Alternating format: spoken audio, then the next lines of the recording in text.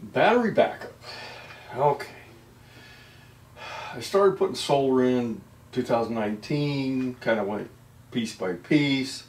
Now I'm up to 62 panels. And I've been wanting to do battery backup. Now, different ways to think about this battery backup.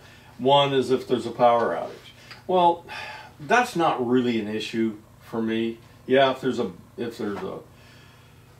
power outage, yeah, I want to have power if I can. And otherwise, I got to plug in a bunch of crap to a generator or something. But this doesn't happen very often here. It's really unusual. So, what I'm really looking for is power to back up when solar's not there. Now, right now, my utility, they pay me like for like. If I produce more power than I use, they put it in the bank and I get it back when I don't have enough power. Well, they're not going to do that forever. It's just not going to happen. They're going to change that around and reduce the amount that you get by quite a bit. And I was kind of wanting to get ahead of that.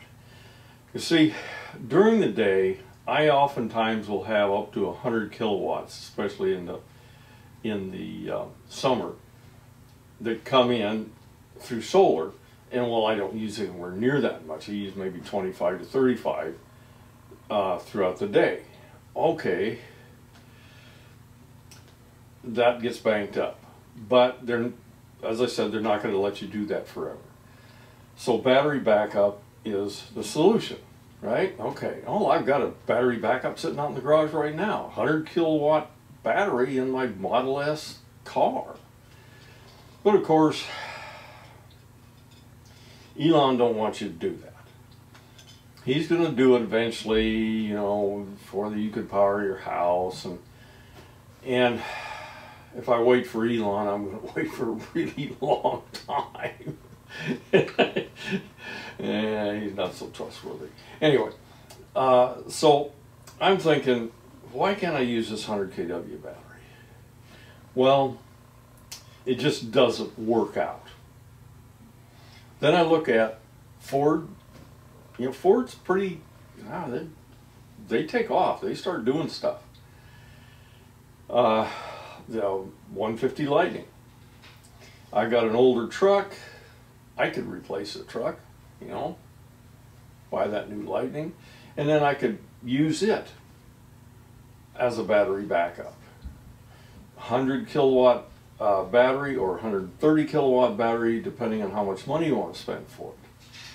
Well, I'm going to make a long story short on this truck. It just don't work. And it's only going to work if the power goes off. That's not what I'm looking for. I'm looking for backup during the night, so that'll carry me over to the day, and then the solar can take over, add in some, and charge up the batteries and so on. But the truck's really not set up that way. It's set up so that if you have a power outage, it can power part of your house. Okay, that's really not going to work.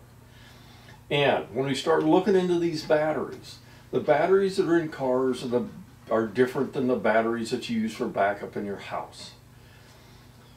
Cars want the highest energy density they can get. That means they pack a lot of power into whatever the battery weighs. For a battery backup in a home or a structure of any kind, that's not, you don't care.